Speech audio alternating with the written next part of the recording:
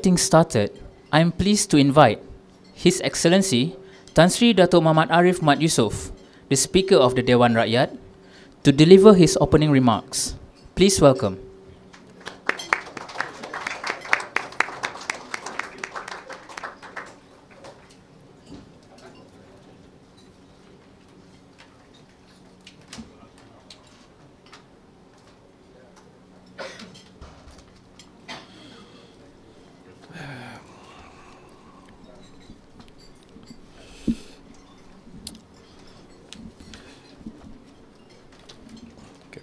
Bismillahirrahmanirrahim.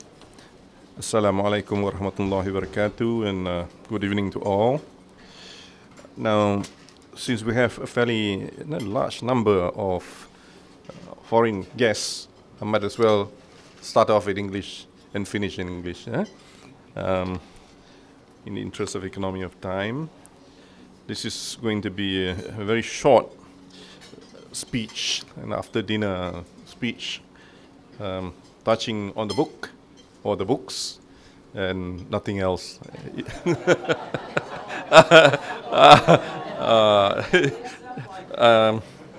That will have to wait another day. Alright, Yang Amat Mulia Tengku Zain Albidin, Ibni Tengku Mukhlis, founding president of the IDS, Honorable Dato' Rashid Hasnun, Deputy Speaker of the Dewan Rakyat, Yang Berhormat Suhaizan Kayat, Speaker of the Johor State Legislative Council, Datuk Kamis bin Samin, Chief Administrator Parliament of Malaysia, Encik Ridwan, our new SUDR Secretary of the Dewan Rakyat, who has replaced Datuk Rosmi, who retired very recently. Ridwan got on the job running. He came at the right time, not the wrong time, the right time. Miss Lena Henry, Program Coordinator of the National Democratic Institute, NDI. So those of you who have been asking what is NDI, that's National Democratic Institute. Ms. Maha Balakrishnan, a co-author, who will be delivering a speech herself. Distinguished guests, ladies and gentlemen, including my core supporters who are seated here. Now, it is, of course, a great honor for me here this evening to launch a book which should have been written a long time ago. It's not exactly a book, but it is more a handbook, a manual entitled the Malaysian Parliamentary Procedure, a guide to the standing orders of the Dewan Rakyat. First of all, I would like to commend the National Democratic Institute and, of course, the authors of the book, Ms. Monique Smith and Ms. Maha Balakrishnan, and, of course, the Program Coordinator, NDI, Ms. Lena Henry, for their admirable commitment to this project. Within such a short space of time, more like perhaps 3 months, they've managed to produce this book, which is now before you, and everyone will be given a copy, don't worry, It's a giveaway present for attending tonight.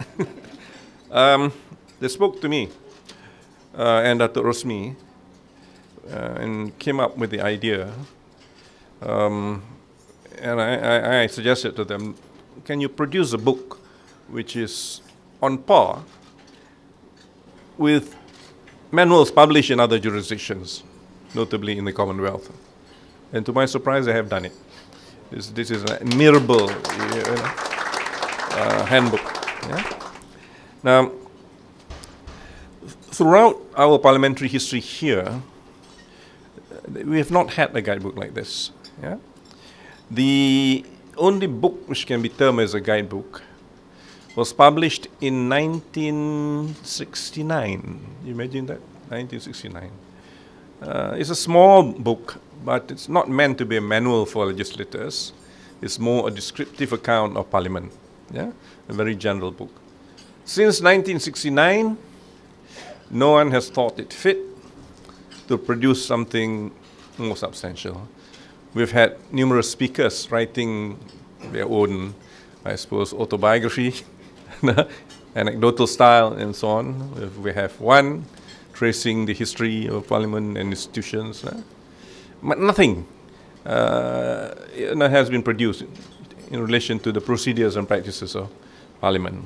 So I applaud the co-authors for at least producing this book as a first step in our overall reform in this area of increasing knowledge to ensure that parliamentary affairs are given serious attention for all alike, not merely for legislators, for MPs, but we cast the net in a further field. Now, specifically, the purpose of this manual is to provide MPs with wide-ranging, informative and instructional guidelines on the existing standing orders of the DEWAN RAKYAT. And we feel that it will benefit any new MP who comes to Parliament. They can just pick up this book and learn the tools of the trade. It's written in a very thematic style, very easy to read. Makes good bedtime reading too. Because if you want to learn about procedure and pick up Erskine May, immediately it will put you to sleep. Yeah. But this is a very, very friendly kind of book. Now, I am also optimistic that this guidebook can be a great source of reference for civil servants who work closely with Parliament, parliamentary officers as well. Obviously, I think they will find it very useful, and may even provide guidance to ministers, past and present and future, yeah?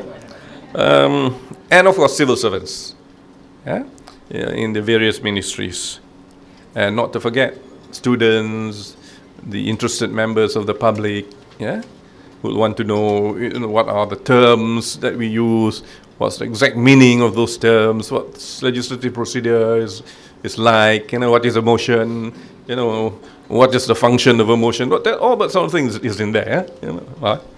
Now, the information contained in this book is, of course, and we cannot expect the book to be exhaustive. The hope is that it will serve as a quick reference and a guide to other sources of information. It's practical in nature. And this is where I come to this. It will also be included in this forthcoming book or publication, available in July 2020, because it's a big book. So we need a bit of time. The manuscript is completely done, but it will have to be revised in view of current developments and so on. But it's done. Yeah, we have a little bit of editing work to be done, typesetting and formatting. So I'm hopeful that it will be out in July. Yeah?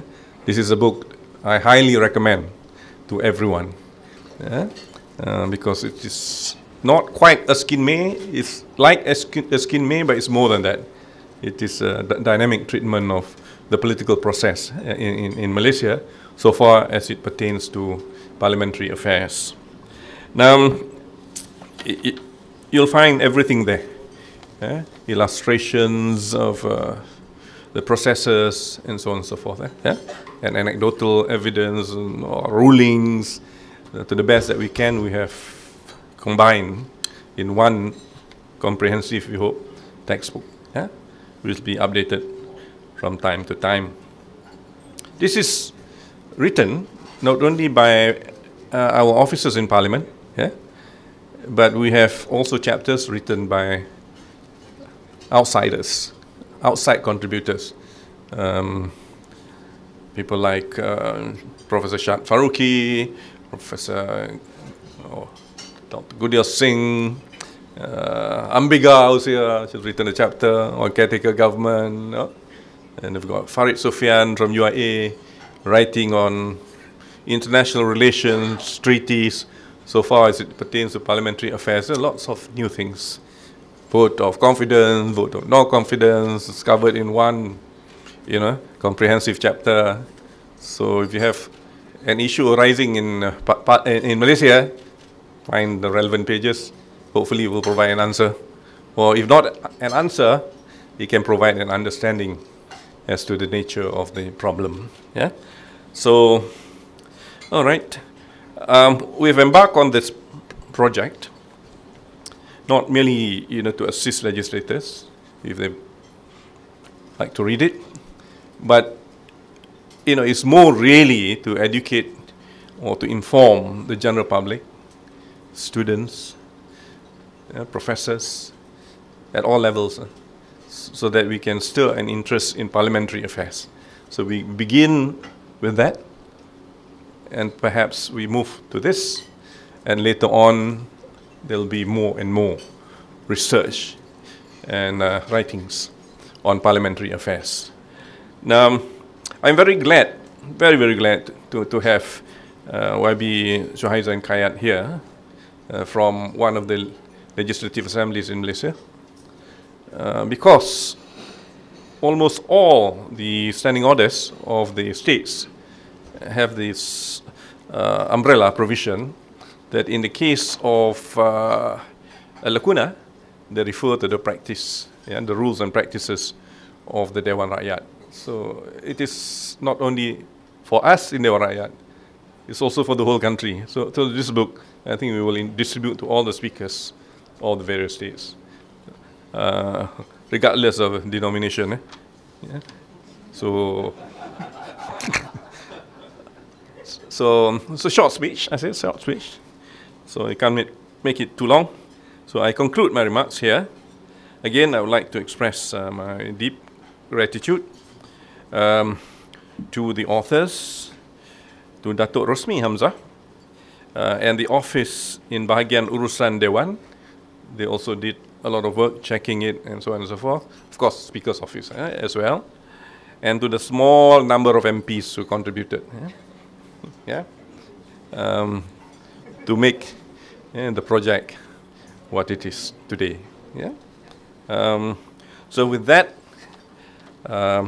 thank you again to everyone here.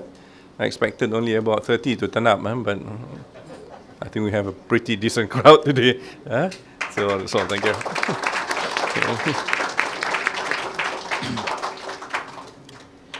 Thank you, Mr. Speaker. Next, I would like to invite Ms. Lena Henry, Program Coordinator, National Democratic Institute, to deliver her speech. Please welcome.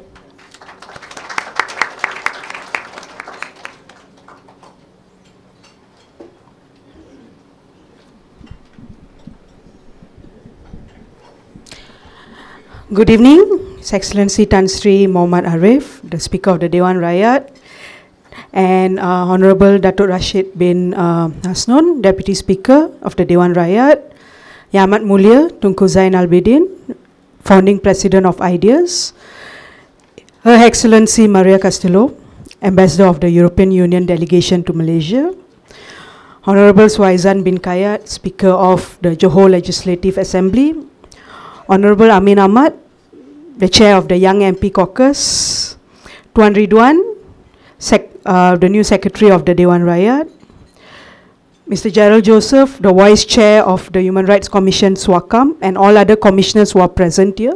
We have full house except for the Chair of the SWAKAM who is not present today. And civil society leaders and representatives from embassies, and all other distinguished guests. Thank you for coming tonight. As for the speaker, I also did not expect to have a full house, but thank you. And thank you for YB Amin and YB Rashid for being here as MPs, because this guide was targeted towards MPs.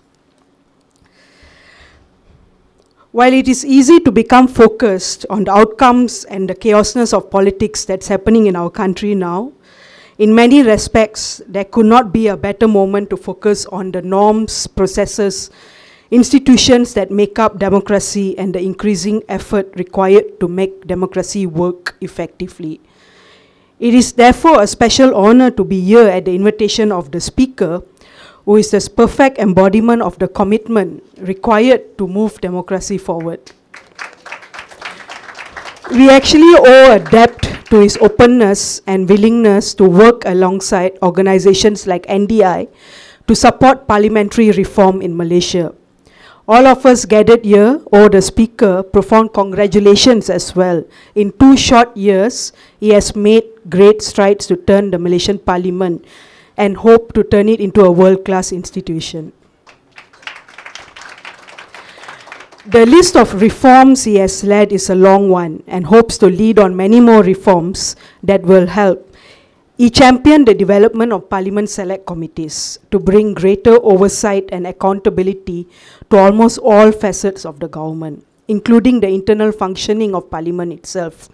He has also overseen the creation of all-party parliamentary groups to bring together government, opposition, experts, civil society, and local communities to openly and transparently address the most pressing challenges facing Malaysia, such as progress towards meeting the Sustainable Development Goals.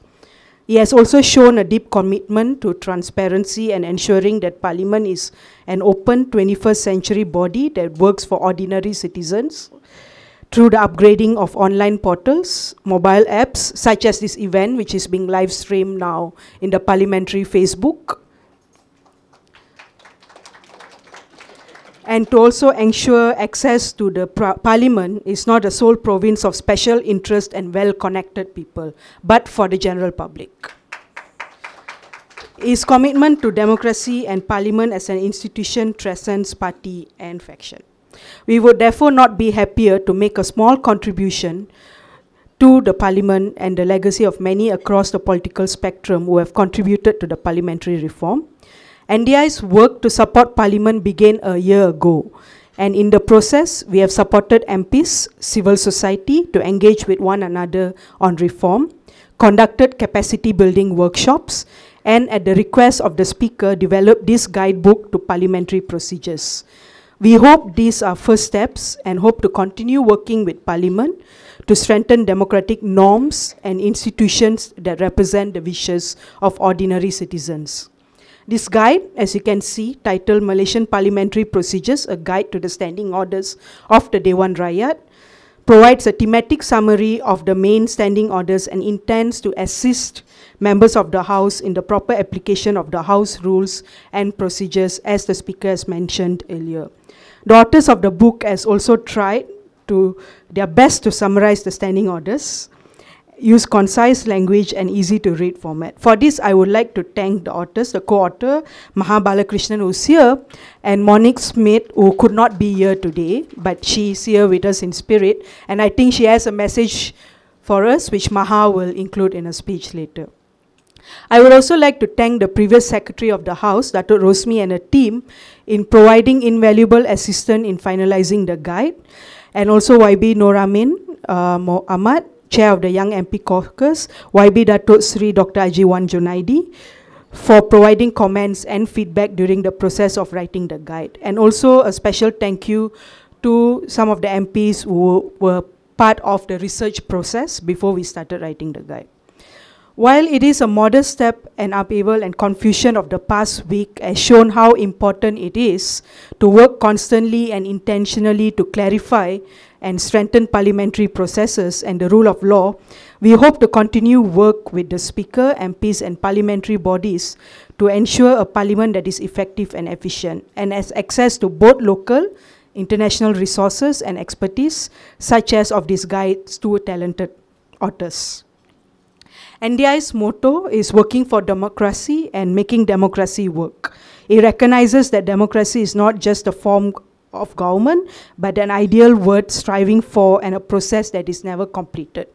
Since the 1980s, NDI has supported local stakeholders in 156 countries and territories to make democracy work. We partner with parliamentarians to strengthen committees and processes, as well as to develop research functions and sound policy development via parliamentary institutes.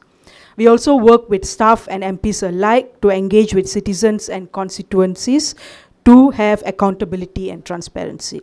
In the past week and the past 2 years have been full of unprecedented firsts in Malaysia's history that have tested commitments and democratic norms and principles, even the law itself. As in every democracy, there will be further tests to come and challenges to meet. However, the mark of success for democracy is not the victory of any party or coalition, but the triumph of norms, processes, and institutions that fairly and transparently represent and respond to the will of the people. NDI stands ready to support all sides, from government to opposition, from MPs to citizens, to work for better democracy in Malaysia. Thank you.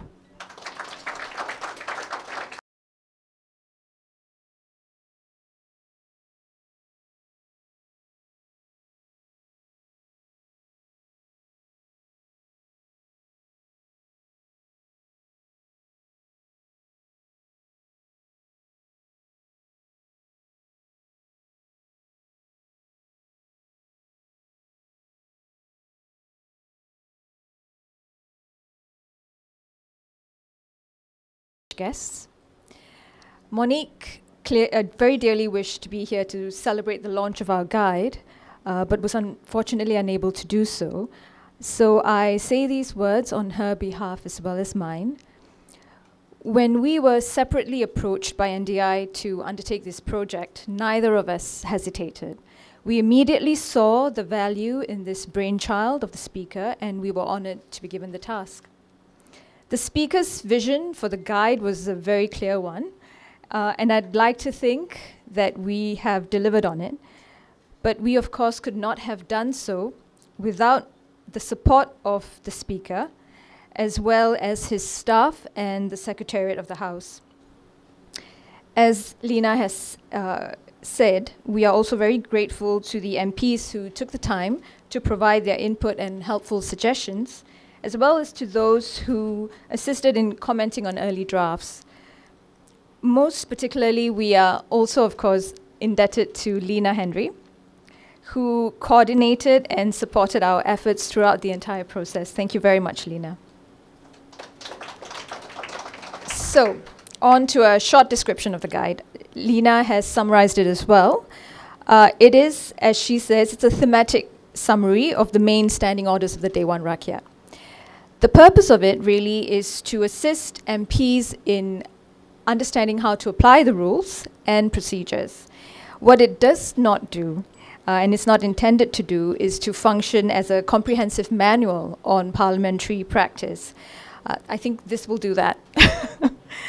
We did not attempt to interpret or provide commentary on any of the rules. Our purpose was to present a clear description of the rules as they are written, using concise language, as Lina says, and an easy-to-read format. The objective is to provide MPs with guidance on identifying the standing orders that they need and on navigating procedures of the House. So very briefly, because you'll all be getting a copy of the book soon, the guide is broken into several themes. It looks at the main, for example, the main presiding officers of the House. It looks at how the business of the House is structured. And then it looks at select procedures in the House, like parliamentary questions, motions, how to pass a bill, how a supply bill is passed. We also then look at the relationship of the House to the Senate vis-a-vis passing legislation. We look at select committees. We also look at the rules of debate. And we have also covered a relatively unknown procedure called petitions, which to me it should be of special interest to the civil society stakeholders out there. My own hope is to see procedures such as petitions being used moving forward. This guide, apart from being a tool for parliamentarians, it is also intended to serve a larger long-term purpose. And this is something that the speaker alluded to earlier in his speech. It is the fundamental principle of democratizing knowledge. In other words, it is making information on parliamentary procedures more understandable in order to encourage more public engagement in the parliamentary process. And so this guide, for that purpose, is also for policy advocacy groups, it's for civil society organizations, it's for academics, it's for students and other parties with an interest in the political and policy process. It serves as a primer for those who would like an overview of parliamentary procedure and also to understand what tools and opportunities is available for their participation in the process. And on that basis, it is hoped that this guide can serve to complement capacity building for MPs and other stakeholders. Democracy, as we all know, isn't a destination. It is a process. It is a lifetime commitment that a nation undertakes at birth. It may falter, it may stall, but it must always move in a forward direction. In Malaysia, the DEWAN RAKYAT was designed to be a platform that takes democracy forward. Over the last 2 years, a year and a half, the Speaker and his team in Parliament have worked tirelessly to transform and strengthen that platform and to make it more inclusive. They have created new mechanisms for MPs to scrutinize the executive and more channels for civil society to be involved. What Parliament has done, it has opened its doors, it has strode forward, it sought knowledge and learning from the best examples across the world, and it has brought that knowledge and learning home. I think more importantly, as Parliament has strengthened, it has also taken its people on that journey. And that includes not just the MPs, but also the staff and officers of Parliament. On behalf of NDI, I look forward to working with you, Tan Sri, and the DEWAN RAKYAT on your journey forward. Thank you very much.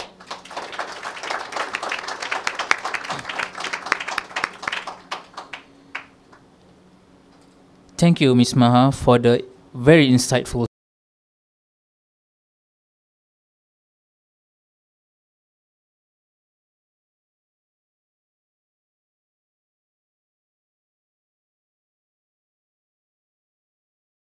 Next agenda.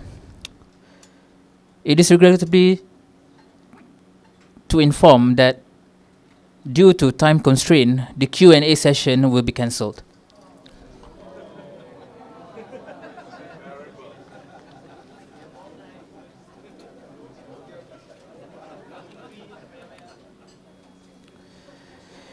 Distinguished members of the floor, ladies and gentlemen, we have come to a very important part of tonight's ceremony that we are all waiting for.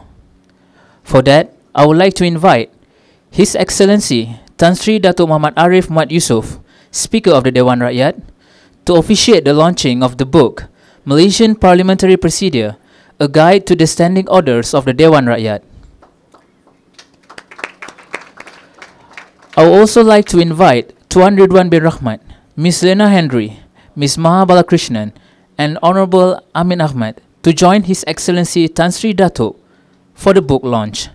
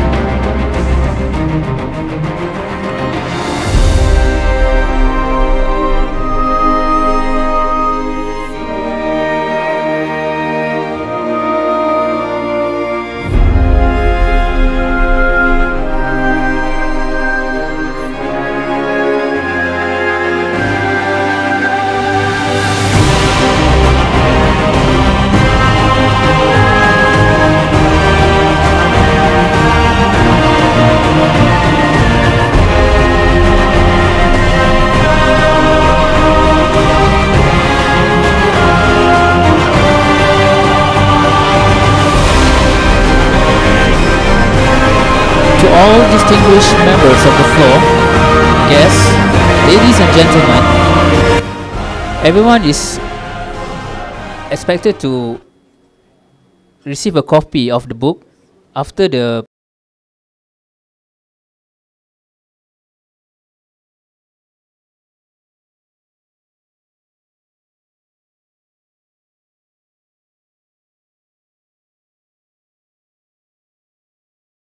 ceremony tonight. I would like to extend our gratitude to all for your kind presence and support. With that, I thank you. Assalamualaikum warahmatullahi wabarakatuh and good night.